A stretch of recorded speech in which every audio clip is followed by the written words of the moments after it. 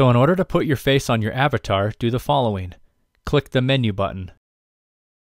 Click Change Avatar. You will see your avatar.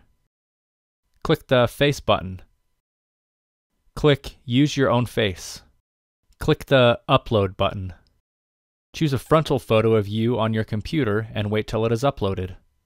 Now you need to align the nose, the eyes, and the mouth with the corresponding lines. You can do it by dragging the image with your nose and using the mouse wheel.